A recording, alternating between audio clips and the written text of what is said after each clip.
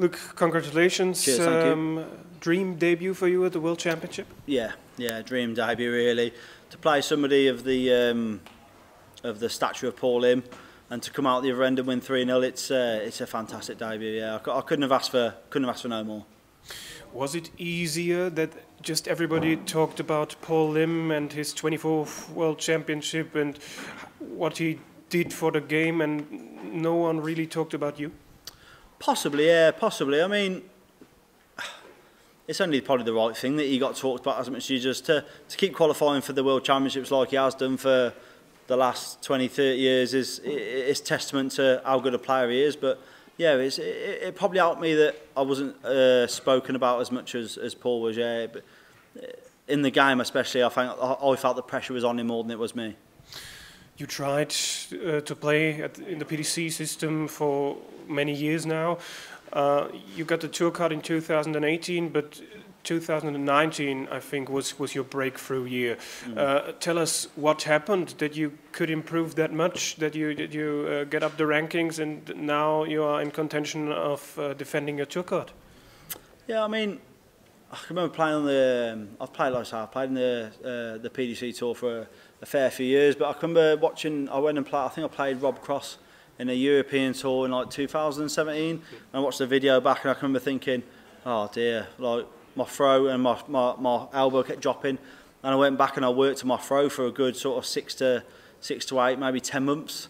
And I come back, and then I went to Q School, got my tour card, and then it's gone from there really. But I've really put a lot of work into to get where I am. It's not something that's happened overnight. It's probably 3 years of sort of hard work on the board and dedication to the game. So it's lovely to do what I'm doing, but it's not a shock because I've put so much work in.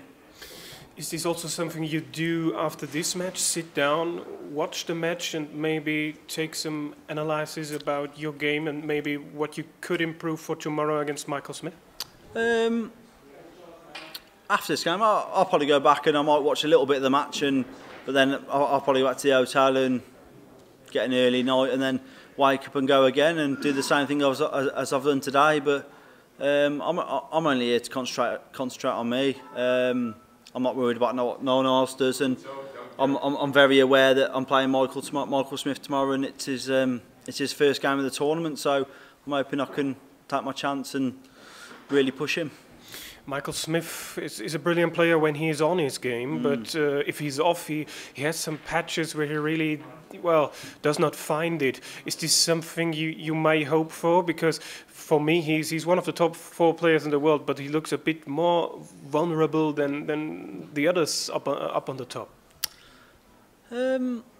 Yeah, it's not something I've overly thought about, because like I say, all my attention and all my thought process has been on playing Paul Lim and getting past that first. But now I've come off. But look, Michael, I think he's made the match play final. He's made the World Championship final. He's more than good enough to win anything. So I'm going to go up there expecting him to play fantastic and expecting him to play his A game. And if he plays his A game, I've got to stick with him and go with him. So. I think if I play like I've played tonight, and I think I might need to do a little bit more, but I think I'll stick with him hopefully. All the best for that, and congratulations. Thanks for your time. Yeah, thank you very much.